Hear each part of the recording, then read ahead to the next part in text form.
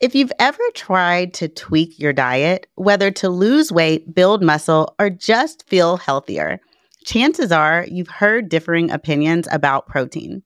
Some people say you need a lot, others say a little goes a long way. And then there's all the conflicting advice about plant-based versus animal-based proteins. So how do you know how much protein you really need to fuel your body properly?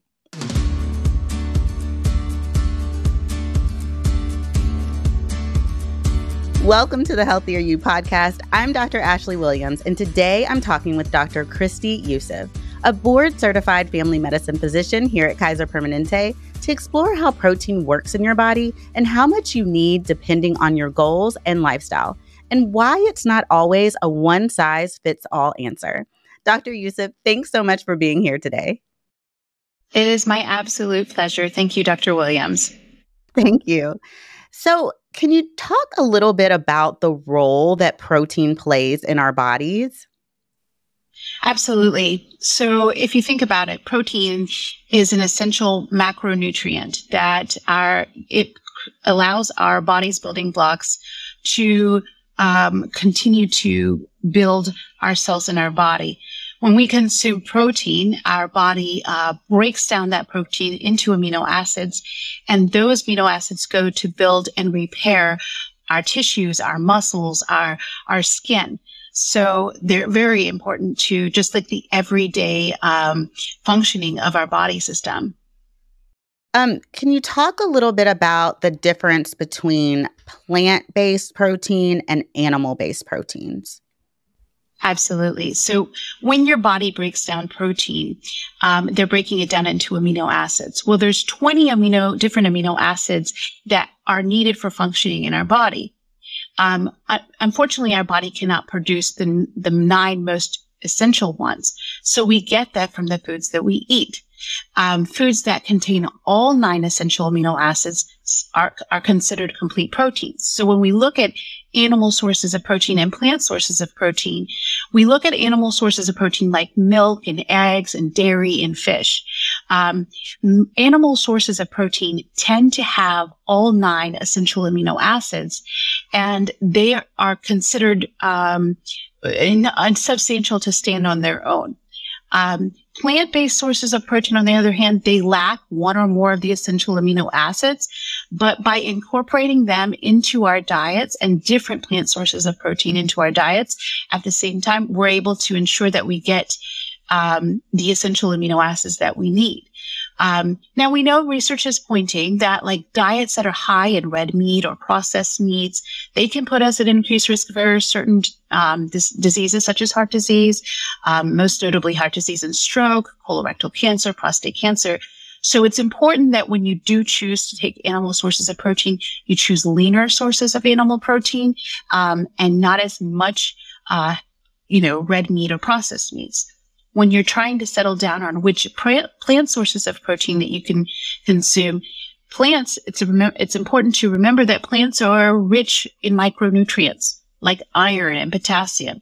So by eating a plant-based proteins, you're getting a variety of micronutrients. They're high in antioxidants. They protect your body from stress and inflammation. And then over time, you tend to get exactly what you need from the plant sources of protein. It's important that most people who eat both animal sources of protein and plant-based protein get about 2/3 of their total daily protein from plant sources. So what about protein sources from supplements or protein powders? It seems like everything has some kind of protein supplement, from granola to ice cream to yogurt. Can you talk a little bit about that? Yeah, actually, Dr. Williams, I get this question a lot, especially from some of my younger patients. Protein powders, protein bars, they can be a great way of getting protein. But relying heavily on these extra forms of protein can actually throw your body into an imbalance, and you lack other important nutrients that otherwise you could get from whole foods. So it's important for you to utilize them as adjuncts, but not necessarily solely rely on protein powders and protein bars. Now, Many protein products have added sugars, and added sugars like high fructose corn syrup or artificial sweeteners. And you take something that necessarily was supposed to be something healthier, and you disrupt it so much that it causes weight gain, and most of the time disrupting your healthy gut microbiome. And that's when problems start. Now, overusing protein powders, that can lead to gastrointestinal distress, specifically constipation. If people who have lactose intolerance, they may face diarrhea, bloating, gas sometimes when using protein powders. So it's incredibly important to not only just watch where you get your protein supplement, but also to read the label well enough to know exactly what's in the product that you're consuming. If you do choose to have like a protein powder or a shake or a bar or a supplement, it's important to use that while having a healthy diet. It's not to replace your healthy diet or replace the foods that you're supposed to be consuming.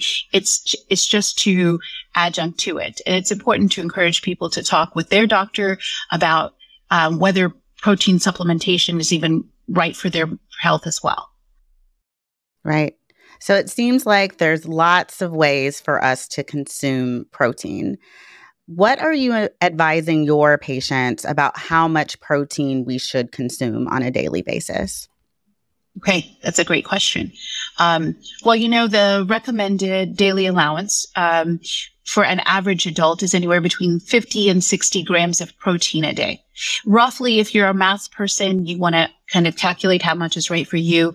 Roughly about 7 grams of protein per 20 pounds of weight. That's typically how much you would be able to consume. So for example, someone who's 150 pounds should aim for about 54 grams of protein.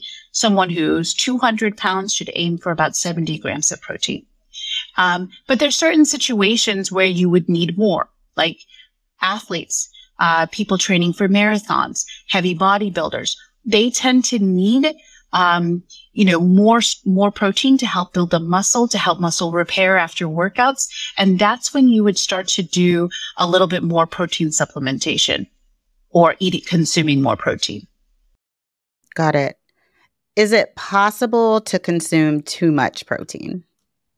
It is. It absolutely is. And this is usually when I get to have the conversation, unfortunately, with patients about how much protein should they consume.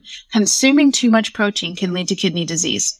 And so you need to make sure that everything is balanced.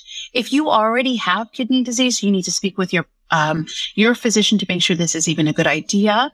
And like I said earlier, don't make this protein supplementation or protein be the sole meal that you eat. When you sit down to eat, you need to eat very balanced, fresh fruits, fresh vegetables, whole grains, and protein. All of them are in equal portions and should be sufficient for you. So what happens if you don't get enough protein? So protein plays such a big, important role in our metabolism and things. So a lack of protein can lead to weaker immune system, more frequent illness, and more frequent infections. It can lead to decrease in muscle mass, and weakness in your ability to carry out certain tasks. So it's such an important building block for every cell in our body that it's important for you to maintain healthy protein balance in your diet. Oh, and also one last thing. Lack of protein or decreased amounts of protein can lead to thinning hair, weakened nails, brittle hair loss. So you want to definitely make sure that you're balanced. Yeah. It sounds like it's very important not to have too much, not to have too little, and to work with your doctor to try to figure out what that perfect balance is if you're trying to make tweaks to your diet. Exactly. And in taking into consideration everybody's health history is a little bit different. And at a certain point, you need to make sure that that's right for you. Thank you so much for this great information, Dr. Youssef. We learned a lot about the importance of balancing the amount of proteins that we take in. And we learned a lot about how protein sources can affect our body's health and function. Here are the top takeaways. 1, Protein is an essential macronutrient that helps repair and build our body's tissues, but not all protein sources are created equal. 2. Animal-based proteins are complete, but often are higher in fats and cholesterol, depending on the source. Plant-based proteins may require more variety to ensure you're getting all the essential amino acids, but they offer extra nutrients that support overall health. Overall, your diet should consist of 2/3 of plant-based proteins. 3. Protein powders, shakes, or supplements can be convenient, but they shouldn't replace a healthy, balanced diet consisting of fruits, vegetables, and whole grains. 4. The average adult should aim to get 50 to 60 grams of protein a day, or 7 grams of protein for every 20 pounds of body weight. Extreme athletes and older adults may need to increase their intake. Balance is very important. 5. Make sure you're not getting too much. Consuming too much protein can lead to kidney problems. And 6. Signs you're not getting enough protein include muscle loss, fatigue, thinning hair or brittle nails, and dry skin.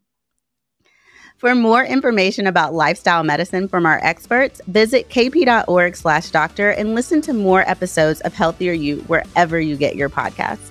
If you enjoyed this episode, be sure to share it with others who may find it helpful. Thank you from all of us at Kaiser Permanente. Be well.